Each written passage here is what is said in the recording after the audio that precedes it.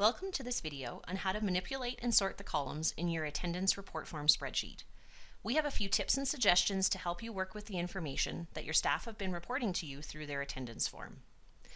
So you should have access to a spreadsheet that looks very similar to this, where your staff, as they complete the attendance form, their information goes into a spreadsheet like this one.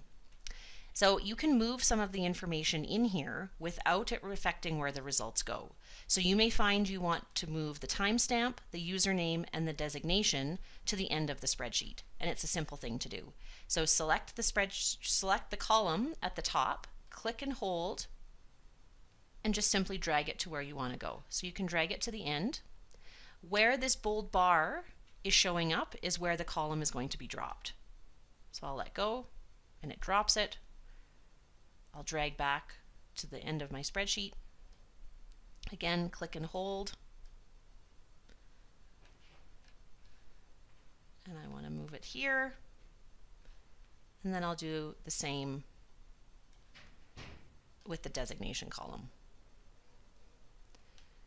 We do need this information collected as it confirms the users who are submitting information to your spreadsheet, but it is not essential every time that you do your approvals, so we'll just leave it at the end. But it's always there. You can just drag it over and double check the usernames and the timestamp if you need that information. You may also want to move the approval column to the front of the spreadsheet.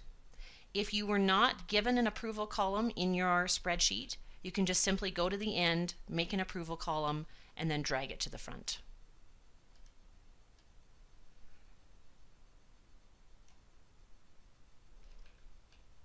This is where you will simply just put your initials in as you approve each absence.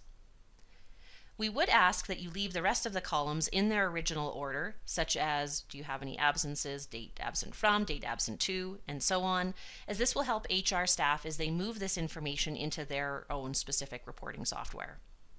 Second, another way to manipulate this sheet is to use the text wrap feature. So you may want to use that feature on this column. Do you have any absences to report? So if you select the column, and then up in the bar in the top, there's a text wrapping button. If you click on this and choose the middle option, it will wrap the text and make it fit the size of the column that's already there. You can also drag. If you go up to this and let the double-sided arrow, if you hover over the edge of each column, if I click and hold, I can now drag the size that I want this to be.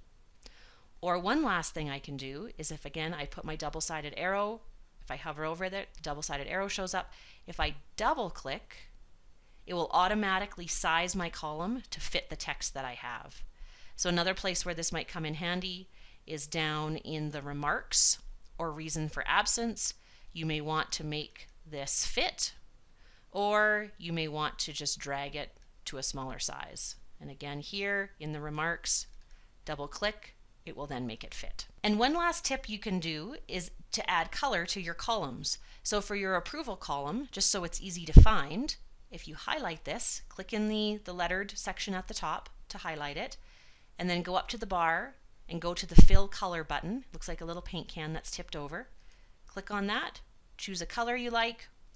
It will now highlight that approval column so it's easy to find and mark with your initials. Please feel free to contact the HR office if you need any other assistance with these steps.